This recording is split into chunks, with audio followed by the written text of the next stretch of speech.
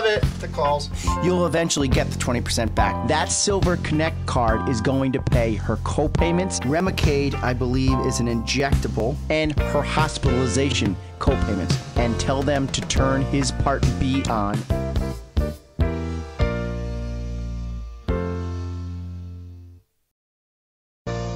Okay, top of the hour.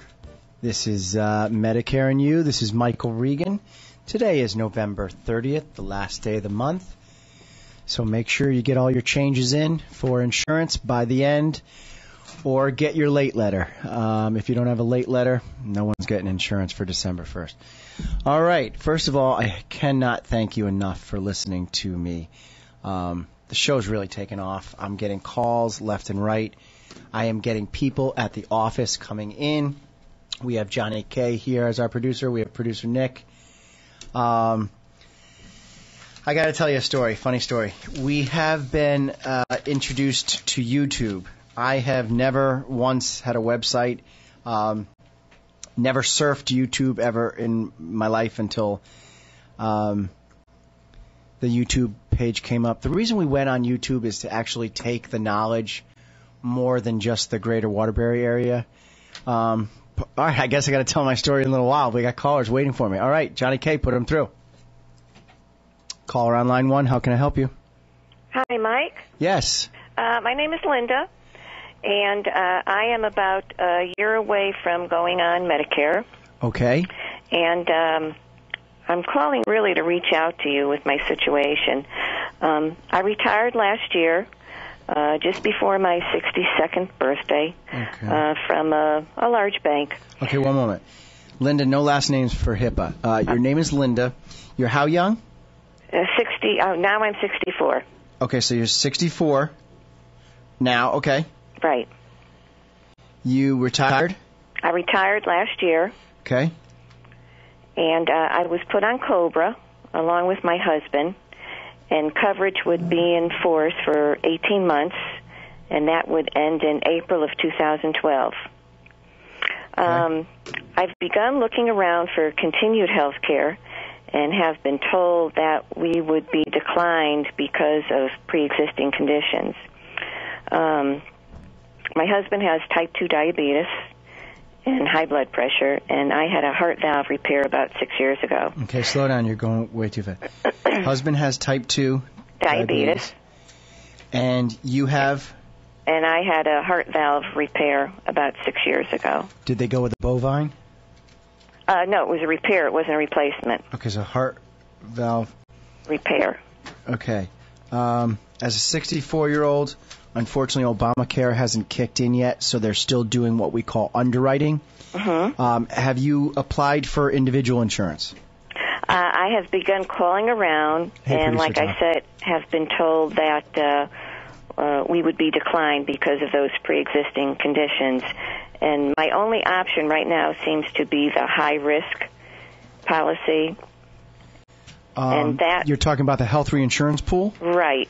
Okay, that's the HRA, Health Reinsurance Association. Right. Have you looked into what they call Charter Oak? No, not as of yet. I'm kind of like, this is all new to me, Mike, so I'm kind of like just feeling my way through. I don't really have anybody to advise me. No problem. That's obviously why you're listening to the show. How you doing? Right. Okay, first of all, let me thank you very much for listening. Second, let me tell you, just from listening to your scenario, you're a retiree, you're 64 now. When did you retire? I retired in October of 2010. So you were how young? I was 62 when I retired. I was just a couple of weeks away from my 63rd birthday. Okay. How young is your husband? My husband will be 63 in January, so he's 62 right now. Okay, 62 now. Did you talk to the human resources person at the bank, wherever you worked? No names of the bank either. We don't want to call anybody out. Did you look into a federal guideline called 03-77? Yes, I did. And I was told that they are not governed by state law. They are self-funded. and they go by the ERISA guidelines. So they will only cover us for the 18-month period. And even though I'm only like 6 months away after that from Medicare, so when I checked into the HRA, the high-risk insurance, it's going to cost, just for me, it would be almost $1,600 a month. It would be over $1,800 a month for my husband, with a $1,500 apiece deductible. So it would cost us about $35,000 for that 6-month period that before I would go on to Medicare. Sure. Okay, 03-77 states that if you are retiring or have been laid off and you're 62 years or older, the COBRA does not run out until you're age 65.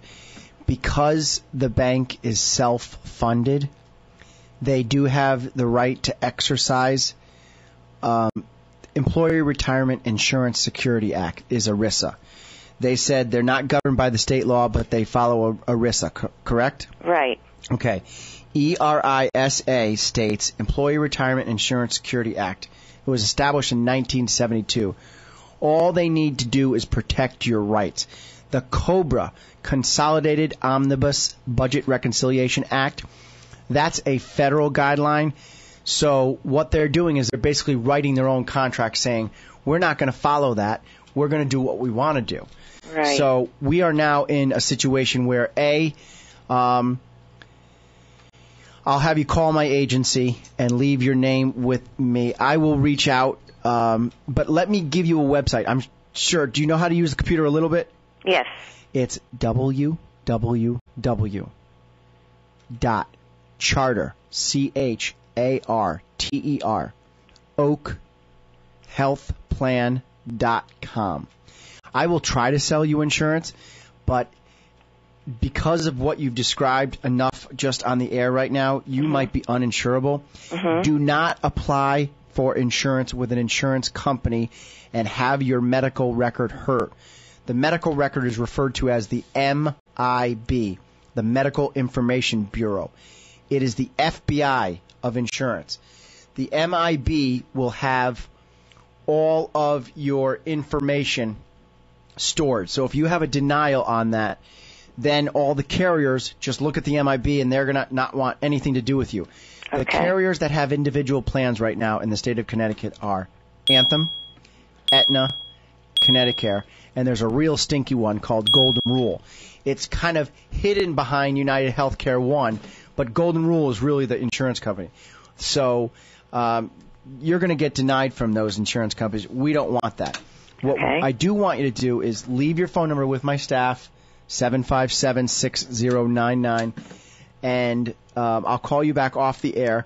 But also look into call www.charteroakhealthplans.com.